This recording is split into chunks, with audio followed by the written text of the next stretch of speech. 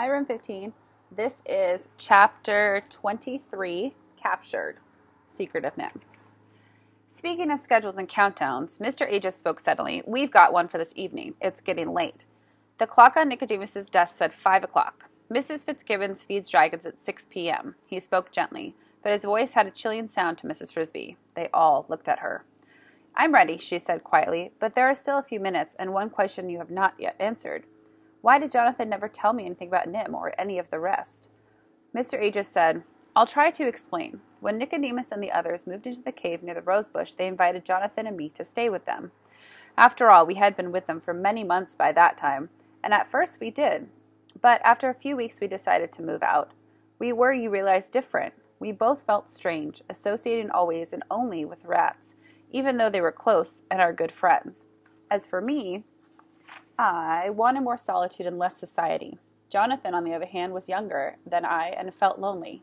So we moved, at first together, to the basement of the old farmhouse where I still live. Then Jonathan met you at a stream near the woods somewhere, I think he said. Yes, Mrs. Frisbee said, I remember. From then on, he worried. He didn't want to be secretive, but he didn't know how to tell you one thing. I'm sure Nicodemus has explained to you that the injections we got at NIM had two different effects. One of them was that none of us seemed to be growing any older at all. The children, yes, but not the adults. Apparently, the injections had given us all a much longer lifespan than even Dr. Schultz had anticipated. You can see why this would have been a dreadful thing for Jonathan to have told you. You never had the injections. That meant that while he stayed young, you would grow old and older and finally die. He loved you, and he could hardly stand that thought. Yet, if it was as distressing to him, he thought, how much more painful it would be to you. This is why he could not bring himself to tell you. He would have told you eventually. I know he intended to. Indeed, you would have found it out yourself. You would have seen it happening. But it was hard. He kept putting it off, and then finally, it was too late. Poor Jonathan, said Mrs. Frisbee. He should have told me. I wouldn't have minded. But will the children also have longer lives? Asked Nicodemus. We don't know yet. He thinks so. But our children are not yet old enough to be certain. We do know they have inherited the ability to learn. They master reading almost without effort. He stood up, took out his reading glass, and looked at the clock. But Mrs. Frisbee interrupted again. One more thing, she said. What happened to Jenner? Nicodemus said, He left. He was against the plan from the start. In our discussion, he tried to persuade others to oppose it too. Only a few joined him, though there are some others who are still doubtful about it. They're going to stay with us and try it. The argument stayed reasonably friendly, but the last straw for Jenner was when we decided to destroy the machines. Destroy them? For two reasons. One, so that if anyone ever finds the cave, there won't be any evidence of what we've been doing. Nothing but broken bits of metal debris that will look like ordinary junk.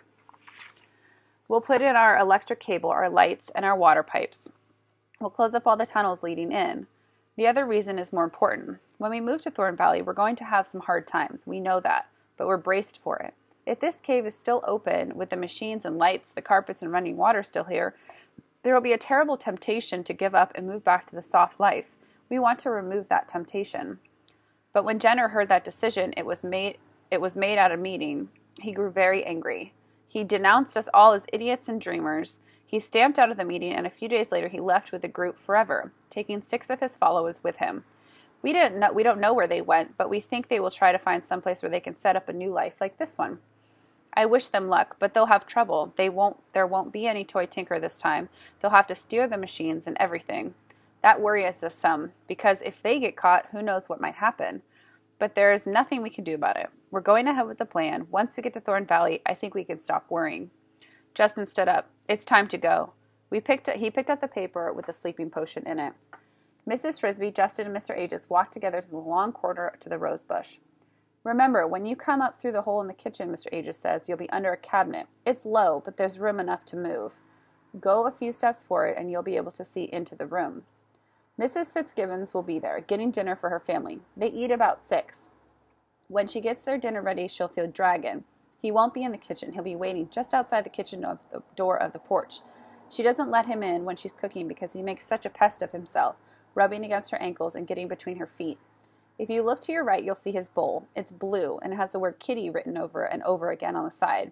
She'll pick it up, fill it with cat food, and put it down in the same place. Then watch closely. She'll walk over to the door and let him in, and that's your chance. Her back will be towards you. She's got to walk about 20 feet or so. It's a big kitchen. The bowl will be about 2 feet from you, so be sure the packet is open. Then dash out, dump the powder into the food, and dash back. You don't want to be in sight when Dragon comes in. I can tell you that from experience. Is that how you got hurt? She asked. I got there a few seconds late. I decided there was still time, and I was wrong. At the arch in the rose bush, Mr. Aegis left them. With his cast, he was not able to climb through the hole to the kitchen. There was no point in going any further. Mrs. Frisbee and Justin moved out of the rose bush and looked around them. It was still light, though the sun was low on the horizon. Straight ahead of them, perhaps 200 feet away, stood the big white farmhouse. Dragon was already on the porch, sitting just outside the door, looking at it expectantly. To their right was the tractor shed, and beyond that was the barnyard fence and the barn itself, casting a long shadow. Behind them, the woods and the mountains. To the left, Mrs. Frisbee could see the big stone in the middle of the garden, near which her children waited. As soon as her task was done, she thought she must hurry to them and get ready for the move. We go under the right side of the house, Justin said quietly. Follow me. They made their way around the edge of the yard, staying in the shadow, keeping an eye on Dragon. Justin still wore his satchel, and he had put the powder package in it. There was a basement under the main part of the Fitzgibbons house, and the big kitchen had been added later and stood on the foundation of concrete blocks, with only a crawl space between them. Crawl space beneath, excuse me. As they approached this gray foundation, Mrs. Frisbee saw that near the middle of it, a few inches off the ground, there was a square patch of darker gray. It was a hole, left for ventilation, and there was a screen over it. When they reached it, Justin caught hold of the screen and pulled the corner. It swung open. We loosened it a bit, he explained, holding it open for her. Mrs. Frisbee crept through. Careful, he said, it's dark. There's a drop about a foot. Just jump. We put some straw at the bottom, so it's soft. Holding her breath, Mrs. Frisbee jumped blindly into the blackness and felt the cushion of straw underneath her feet. In a moment, Justin landed beside her. They were under the Fitzgibbons kitchen. Now, he said softly, look to your left. See that patch of light? That's the hole. The light comes from the kitchen. We've piled dirt up under it, so it's easy to reach. Come on. Mrs. Frisbee followed him. As they got near the bright hole, she could see around her a little. They were walking across bare earth, dry and cool to the touch. Overhead, there were heavy wooden beams holding up the floor, and above those, the floorboards themselves. Under the hole rose a small round hill of dirt. They walked up this, and then Justin whispered, This is as far as I can go. There's not room for me to get through. I'll wait here. Just come back as soon as you're finished. Here's the powder. He handed her the paper packet. Remember to tear it open before you go to Dragon's Bowl. Hurry now. I can hear Mrs. Fitzgibbon moving around. She's getting the dinner. Be careful and good luck. Mrs. Frisbee first pushed the packet through the hole. Then, as quietly as she could, grasping both sides, she pulled herself up into the kitchen. It was light there, but Mr. Aegis had not been joking when he said the ceiling was low. There was less than an inch between the floor and the bottom of the cabinet, so that she could not walk properly, but had to flatten herself out and crawl. She did a few steps and discovered that she was trembling. Stay calm, she told herself. Don't get panicky, or you'll do something foolish and spoil everything. Thus admonished, she crept forward again until she was near the edge of the cabinet. She stopped. From there she could see out to the kitchen fairly well.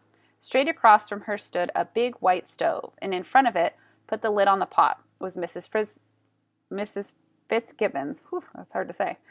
The edge of the cabinet was so low, Mrs. Frisbee could not see her hand, but only up to her shoulders. There, Mrs. Fitzgibbons said, as if to herself.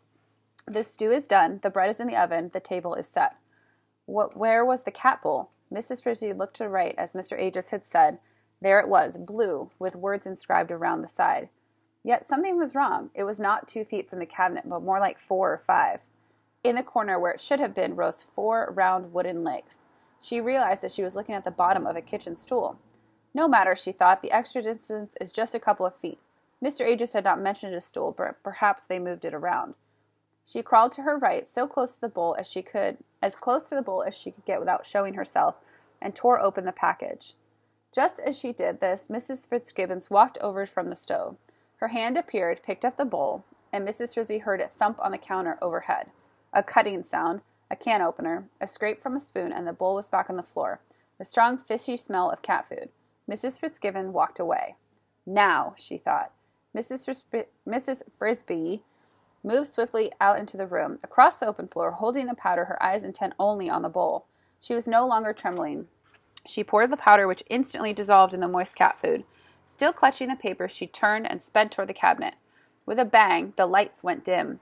The ceiling, which had somehow become curved, she was filled with little round moons. Mrs. Frisbee kept running, but her face struck a cold, hard wall of metal.